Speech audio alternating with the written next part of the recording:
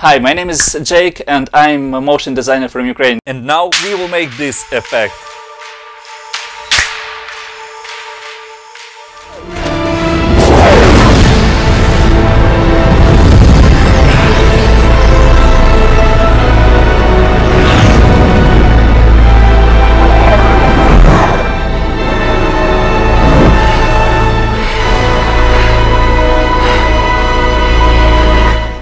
This is the easiest tutorial on my channel so far. Even beginners will be able to get the same effect. And best part that you are getting this pre-made Flamethrower for free. And if you've purchased my VFX bundle, you can download already updated bundle to get this Flamethrower for free. Also, now is the best time to purchase my VFX bundle on VideoHive, just for $11 until March 15. VideoHive is marketplace for professional high-quality templates. Starting March 8, they have huge 40% discount on lots of great templates. My VFX bundle is also part of this huge sale. Follow the links in description to get my VFX bundle just for $11. And also, there is a link in description to landing page of all great projects on sale with 40% discount. Discount week continues only till March 15. So now is the best time to get VFX bundle with all pre-made effects, including this Flamethrower and all future updates for only $11. Let's get started. Today will be drag and drop kind of tutorial. It's perfect for beginners, so I'm using Adobe After Effects CC 2015. This footage will be in description below. You can download it for free, except this Flamethrower. This one will be in VFX bundle. It's super easy to use. Just drop your footage on this icon to create new composition. Then drag and drop this Flamethrower.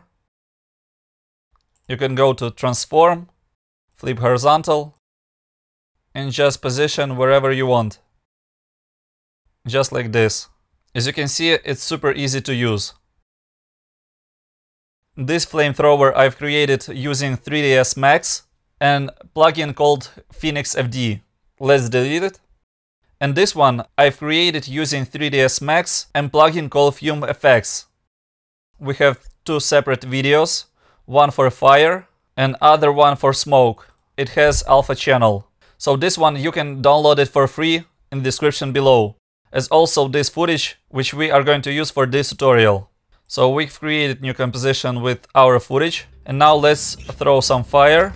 Just download from description below. And some smoke. As you can see, fire has a black background, so let's add mode to add here.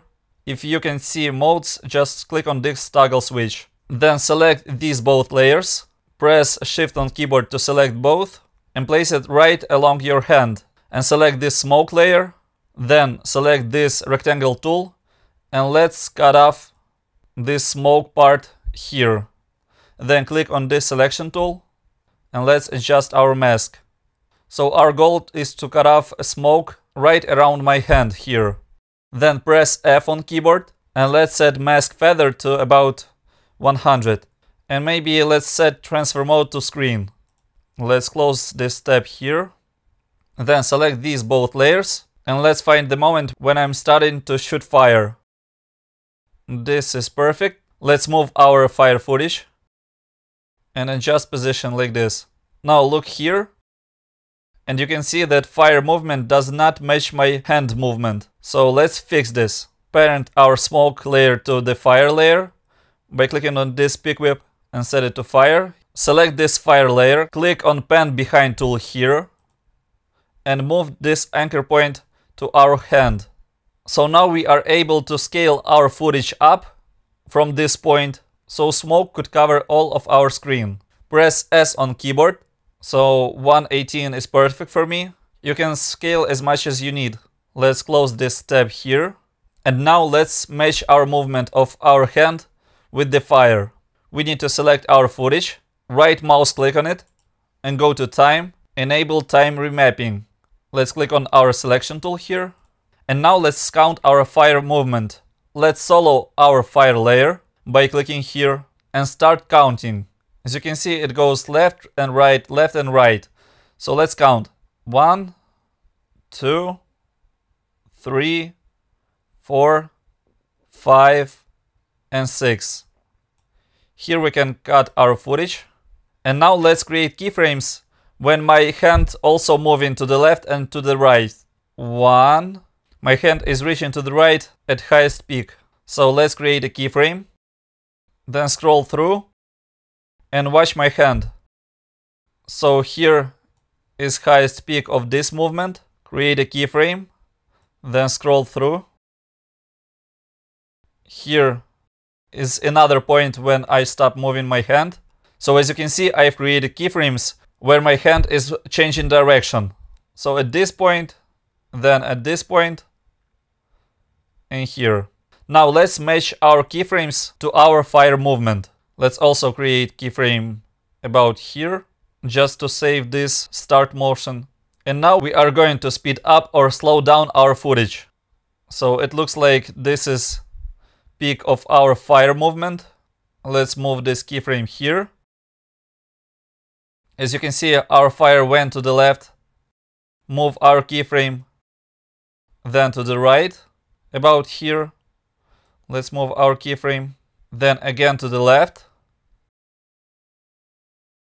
And again to the right, like here.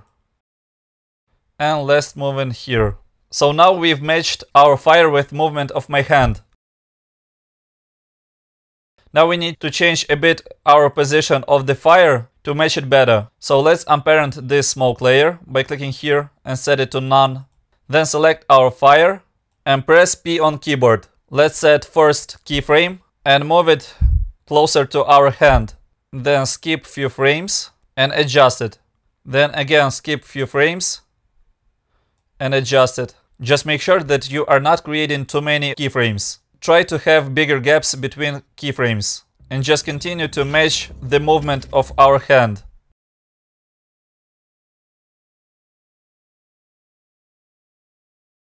Now let's preview this.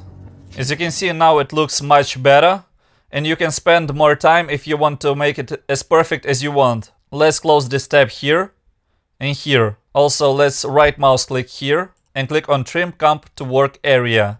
As you know, we have a lot of smoke here, so let's try to bring back this into our frame. You can select our footage and go to Effect and Presets and type here Motion Tile. Select it and drag and drop on your footage. Now let's select these both layers and parent them to our footage. And now we can select our footage and move it to the right, like this. So we can see a lot more of the smoke in our frame. Now let's fix this issue by changing this output width to 150 and click on this mirror edges. As you can see, it mirrors our footage. So in some cases it would not work, it can be too visible. Now we can also add some curves. Drag on our footage and let's animate it. About here, let's create a keyframe. And here where we see our fire, let's make this shape. We are trying to simulate what would do auto exposure on your camera. Basically, it would try to focus on this bright light. You can also create new layer, go to layer, new solid, and create some orange solid. Click OK, select ellipse tool here, just click and hold, and select ellipse tool. Then set our orange layer above, like this, and create some mask, something like this.